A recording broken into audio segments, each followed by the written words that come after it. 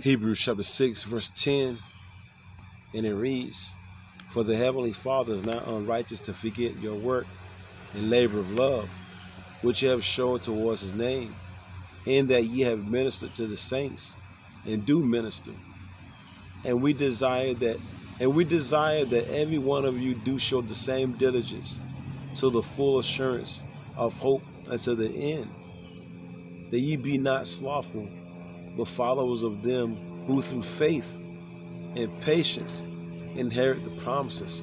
First and foremost, I want to give all praise, honor, and glory to the Heavenly Father and his only begotten Son, Yahweh, Bahashem, Yahweh Shai, Bahashem Rakakodash. It's double honors to the head apostle / elder bishops of Great Millstone, the one that taught us the 100% truth according to the Bible. Peace, blessings, and safety to all you sincere occupants. Keep pushing, keep believing, keep the faith. For God's with people here for a bear. Continue to fight that good fight of faith, man. Lord says he's not going to forget our work and labor of love. We got to endure to the end, of course. Our works and our labors are not in vain, Israel. You got to know that. Yep, there you go. Even the bird concur. Even the birds concur, Israel. He that endureth to the end, the same shall be saved. The Lord is not going to forget our work and labor of love. The reading and studying, the lessons, the street teachings, the charity, which covers a multitude of sins, might I add. See, our power, Yahweh, Bahashem, Yahweh Shai, who they call God and Jesus.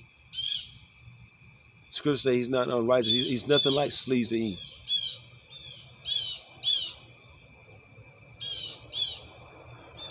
That bird getting it in. Them birds getting it in. As soon as I said that, everything was nice and quiet. So I started bringing the scriptures out, and that's how it's supposed to be. The birds adding on, man. The animals hear this word going out, you see?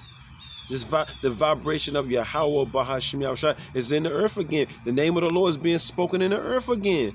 We're declaring the name, the proper name of the Heavenly Father and his only begotten Son in the Hebrew tongue, and everything's coming back to life, man. Everything is getting excited. We're getting excited.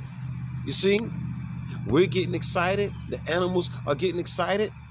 I'm getting so excited, I'm hitting buttons. Let's get it again, though. Bear with me.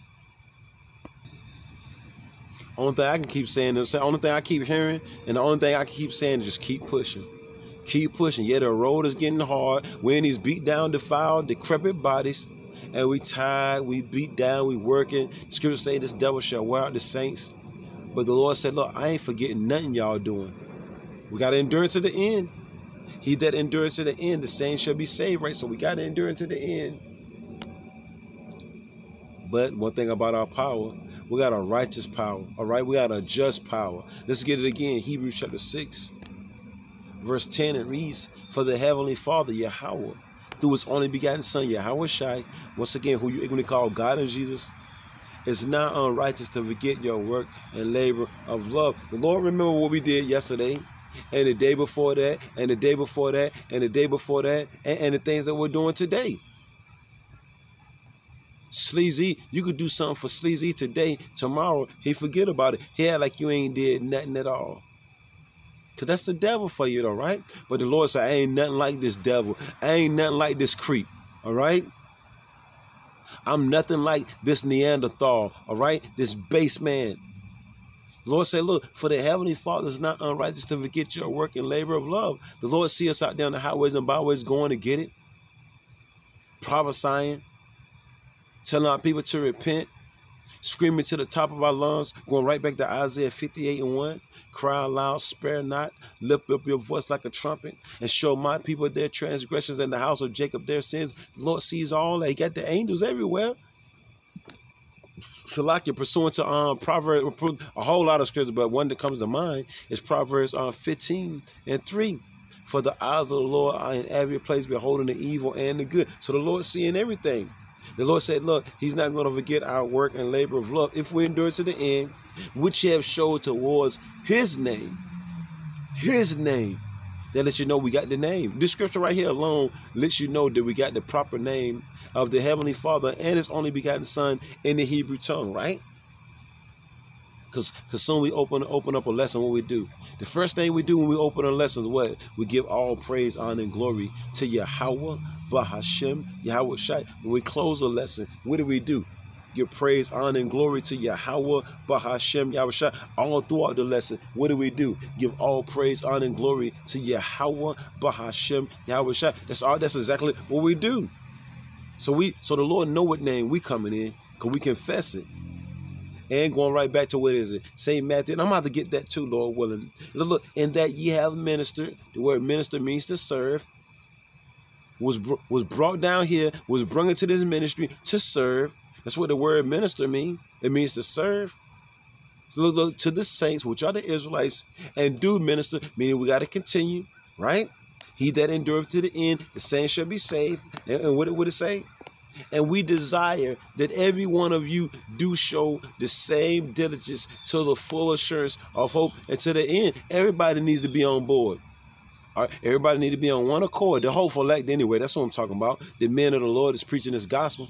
Need to be on one accord. Once again, even though we in these beat down, defiled, decrepit, you know what I'm saying, bodies and shit, just breaking down. By the second, pray for more strength to push forth this work.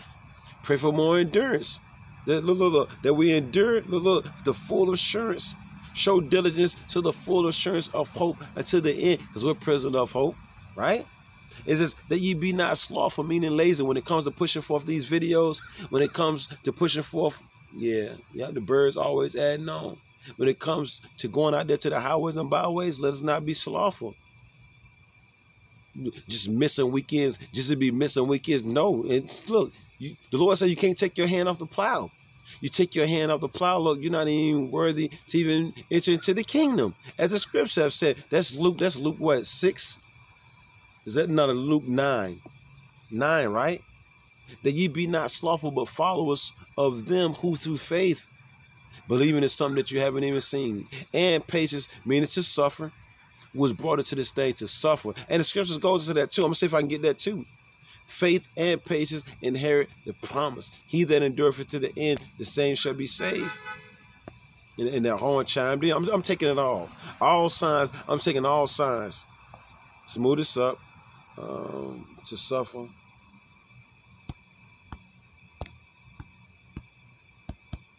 Because the Lord put the Spirit on us.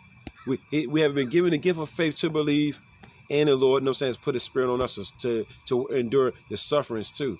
I want to get this. It's a scripture I want to get right quick. Let's see. Yep, here it is right here. Philippians. Let's just get this. Lord, remember it says faith and patience until the end. Philippians chapter 1, verse 29, and it reads, for unto you it is given in the behalf the elect of the nation of Israel. Lord, when we part of that hopeful number, because we call ourselves the hopeful elect, because we don't know. We don't know what the Lord going to do. We constantly praying to the Lord that we endure, that He keeps His Spirit on us to endure. But it says Philippians chapter 1, verse 28, for unto you it is given in the behalf of Hamashiach, Yahweh Shai, who you're going to call Jesus, not only to believe, remember going right back to faith, right? Because to believe is to have faith, right? Not only to believe on Him, but also to suffer for His sake. So the Lord has given us the gift of faith to believe, and the Lord has also put the Spirit on us to be able to suffer, to endure the hardness, to endure the affliction. And we're constantly praying because the hour of temptation is fastly approaching. Jacob's trouble is fastly approaching. You see? We're being slandered. We're being defamed. Starting off with the elder apostle. Lord Yahweh Shai went through the same thing. Lord Yahweh Shai went through the same thing. It was another scripture I was going to bring out. I can't remember it. But it's all good, though. There was a heavy one right there. The Lord said, I gave you the gift of faith to believe in me. And I also put my Spirit on you to endure the sufferings too, man. That's beautiful right there, man. Because that's a spirit you're going to have. Oh, yeah, the water you have. But I want to get that Luke. St. Luke chapter 9. Because the Lord said, don't be slothful. You know what I'm saying? Be diligent when it comes to pushing forth this work, right? St. Luke chapter 9. And it ain't no looking back, Israel. It ain't no looking back. Look back for what? We go through this all the time. Look back for what? Ain't nothing back there. Ain't nothing back there but madness, debauchery, abominations. What's behind us? Nothing but abominations. Love not the world, nor the things that are in the world. I'm going to have to get that too. St. Luke chapter 9, verse 62. And Yahushua said unto him, no man having put his hand to the plow, meaning you start pushing forth this work, you go out there to the highways and byways, you're bringing it out, you're bringing it out, that's right, and everything up under the sun, right? You're going to get it. The Lord said, no man having put his hand to the plow. You're doing this work, and looking back is fit for the kingdom of the Heavenly Father, which is really the kingdom of Yahushua, because it's going to be played out on earth, right? So the Lord basically saying, this red letter too. Lord Yahushua speaking, who they going to call Jesus. He said, you start doing this work and you go back into the world, you're not even fit to enter into the kingdom. You're not even fit to get delivered into the chariots when they pull up. That's why we must fear. That's why we must fear. Going right back to Hebrews. Is that Hebrews, the 4th chapter? I might have to get that too. But this is a heavy scripture right here. That's why we walk by faith, not by sight. Yeah, the road is getting rough and it's going to get rougher. But we already know. We counted the costs already. We already know if we take our hand off the plow, it's a wrap for us. That's why we constantly praying Psalms 51, 10 and 11 each and every day. That the Lord keeps their spirits on us to do what is right, to push, to believe constantly. And I want to get this because I mentioned Hebrews, the 4th chapter. So I want to get it right quick. Let's just get it. And the beautiful thing about it, I just read, and I'm saying Hebrews, what was it? Hebrews, the 6th chapter, where the Lord said he's not unrighteous to forget our work and labor of love. The Lord ain't going to forget nothing that we did. Well, look, we got to endure to the end, though. We must endure to the end. So this is Hebrews chapter 4. Bear with me.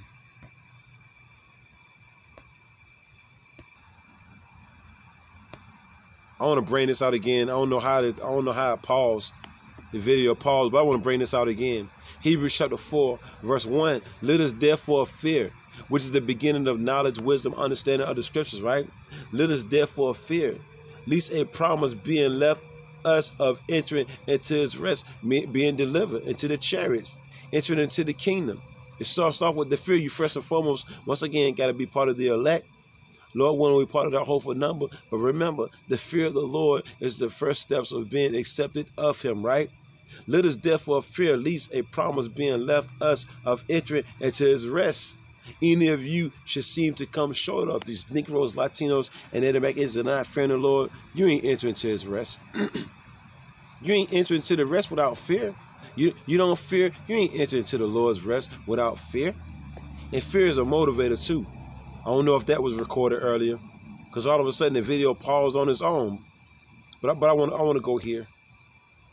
I want to go here. This is 1 John chapter 2. Let's see. Basically going to love not the world, know the things that are in the world. If any man love the world, the love of the Father is not in him. I want to get this though. This is the verse I want. This is 1 John chapter 2, verse 17. And the world passeth away, meaning this age, sleazy's age, right? The self-proclaimed so-called white man's rulership, right? Because his heaven is our hell, right? We all know that, right? It says, and the world passeth away, and the lust thereof, and the wicked desires thereof. But he that doeth the will of the Heavenly Father abideth forever. Remember we read early in Hebrews, the 6th chapter, verse 10. The Heavenly Father is not unrighteous to forget our work and labor of love, but we got to endure until the end. Oh, this is a heavy scripture right here. 1 John chapter 2, verse 17. And the world passeth away. How is this age going to pass away? By way of fire, by way of the missiles, by way of chaos, by way of violence, mayhem, you name it, man. And the lust thereof, and the wicked desires. Everybody wants to be rich. Everybody wants to be famous. Everybody wants to know your name and all that other nonsense. But the Lord said this age is going to pass away. The same age, you know what I'm saying, that these other Israelite groups are promoting pretty much. The Lord said it's going to pass away soon. And the lust thereof, and the wicked desires thereof, right? But he trying to get a name for yourself, trying to be the damn deepest, all this other nonsense, right? Trying to get a large following. Those wicked desires, the Lord said, it's going to pass away, soon come. But he that doeth the will of the heavenly Father, Yahweh, through his only begotten Son, Yahweh Shai, who you can call God and Jesus, abideth forever. Remember, the Lord says he's not unrighteous to forget your work and labor of love. You know what I'm saying? And not to be slothful. You know what I'm saying? And to continue to minister to the saints. Remember that? Remember that? I want to get this though. So we got to continue. Just a lesson on just pushing. Continue to push. Ain't nothing long, drawn out. Ain't nothing deep. Just a lesson about just continue to push. Is this the one though? About the blood? Let's see.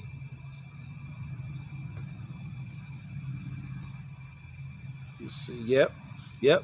Ezekiel chapter 3. This will be my last one. Ezekiel chapter 3. Verse 17, remember, Lord Yahweh said, look, you take your hand off the plow. If you stop going out there to the highways and byways, you stop pushing forth these videos, the Lord said, look, if you take your hand off the plow, you ain't even worthy to enter into the kingdom, yo. You're not even worthy. And that's scary right there, right? So we got to constantly pray to the Lord each and every day to keep his spirit on us to continue to push. What else is it to do, Israel? Besides push forth the work, this wondrous work, this wonderful work, this wondrous work. What else is it to do, Israel, besides push the word of the Lord? Everything, all this shit, corrupt this shit. You killing yourself for all this corrupt shit. How about you kill yourself pushing the words of the Lord? If we're going to go out, let us go out, you know what I'm saying, pushing the work of the Lord. Fearing the Lord, having faith in the Lord. If we're going to go out, if that's the Lord's will. You see, let us go out doing the right thing. Because the scripture says, if you suffer for righteousness' sake. Don't suffer as an evildoer. Ezekiel chapter 3, verse 17, Son of man, I have made thee a watchman unto the house of Israel. Therefore hear the word of my mouth and give them wonder from me. So when we see the latest current events, we let our people know, we warn them. We warn them about the latest technology. We warn them about the new legislation bills that's being passed. All of the above. We warn our people, man. Everything according to the Bible. We warn them about the wars, the storms, the floods, how the Lord coming. All of the above, right? Give them warning. We tell them to repent, turn back sorrowful, remorseful, regretful for all their wrongful thoughts, sayings, and doings. Ours too. You see? It says, and the Lord said, give them wonder from me. So this message is the deadly serious. Turn back, Israel. This message is the deadly serious. When I say to the wicked of our people, the wicked so-called Negroes, Latinos, and Native Americans, not the wicked, because the wicked, the Edomites, they was created to be the wicked. There ain't no repenting in them. All right? Ain't no turning back in them. It's telling us to tell our people, the Israelites, that's how they're committing wicked acts. When I say unto the wicked, thou shalt surely die. And thou givest him not warning, nor speakest to warn the wicked from his wicked way, to save his life. Because we're telling our people to repent, right? The same wicked man shall die in his iniquity. That same wicked man and wicked woman, Israelite, shall die in his iniquity. But his blood will I require at thine hand. That's why it's our job to go out there and warn the people. Because if not, if they get deleted, their blood is going to be required at the watchman's hand. Because we was given the word, just like in the time of Noah. Noah was warned that a flood was going to come. If Noah wouldn't have went out there and warned the people, all the Israelites would have got deleted. Their blood would have been required at his hand. Just like Lot. Lot warned his family members. He warned the people. Right? Just like all the prophets of the Lord warned the people. Because if they didn't, their blood would have been required at the watchman's hands. The Israelites that got deleted, their blood. So just imagine all the men that stopped teaching. Just imagine that, Israel, all the men that stopped teaching, they went back into the world. Since the 70s up into now, they started warning the people. Throughout the 80s, throughout the 90s, even up in the 2000s, even in the YouTube era, you had men came and went back into the world, nowhere to be found. Well, the Israelites that they didn't warn, they're going to get deleted, but their blood is going to be required at that watchman's hand. He really going to get it, man. The men that don't warn the children of Israel, you have received the word, you didn't go warn them. That's your ass, man. If you take your hand off the plow, and that's your ass if you don't go out there and warn them. This message is deadly serious. The Lord ain't playing. He gave you the talents. The Lord said, don't put them talents up in a napkin, Israel. You Israelite men out there, don't put that talent up in a napkin, man. Don't hide it. What it say? Yet if thou warn the wicked, if we go out there and warn our people, tell them to repent, tell them that this place is going to be destroyed, right? And he or she turn not from his wickedness, nor from his wicked way, he or she shall die in his iniquity. That's sin, right? Because what it say, the wages of sin is death. What is sin? Transgressing of the law, right? But thou hast delivered thy soul. You go out there and warn the people, the Israelites to get deleted, their blood is off your hands because you went out there and warned them. What it say? Where am I at? That's pretty much it. That's pretty much it. Quick little lesson on, man, just faith. The Lord is not unrighteous to forget. Oh yeah, I do want more. I do want to get one more. I want to get St. Matthew. St. Matthew. I want to get 2. Hopefully this pad don't cut off on me. St. Matthew chapter 10. I just want to get this right quick. St. Matthew chapter 10. St. Matthew chapter 10, verse 32. And it reads, because remember the Lord said he's not going to forget our work and labor of love, which we have ministered to saints. And we came in the proper name of the Heavenly Father and his only begotten Son, Yahweh, Bahashim Yahushua. The Lord said, I ain't going to forget that. It says on verse 32, St. Matthew 10:32, whosoever therefore shall confess me before men, him will I confess also before my Father which is in heaven. So we got the proper name of the Heavenly Father and his only begotten Son. And Lord Yahweh shall say, Lord, you go out there and you confess me to the world, I'm going to confess you to the Father. Then you know it's 2 separate entities, man. 2 separate entities. They're on one accord. It says 33, but whosoever shall deny me before men, you don't know. We don't know the name. We ain't going to get the name until we get in the kingdom. That's you denying the Heavenly Father and his Son. You see? You could call him anything. That's you denying Lord Yahweh. But whoso shall deny me before men, him will I also deny before my Father which is in heaven. This is deadly serious. And the Lord said, right up under that, the Lord said, think not that I come to send peace on earth. I came not to send peace, but a sword. So for all you clowns out there, because that's exactly what you is, all you damn clowns out there, you know what I'm saying? You damn charlatans. You see? You false prophets, man, you damn hypocrites that are not confessing the name of Yahweh, Bahashim Yahushua, in your darkest hour. The Lord said, I'm not going to confess you to the Father, man. And shit gonna get real soon, come, man. Shit getting real now. It's getting to get real. You Israelites, men out there, man, you hope for elects, continue, man. Our labors are not in vain. Keep pushing. Shalom.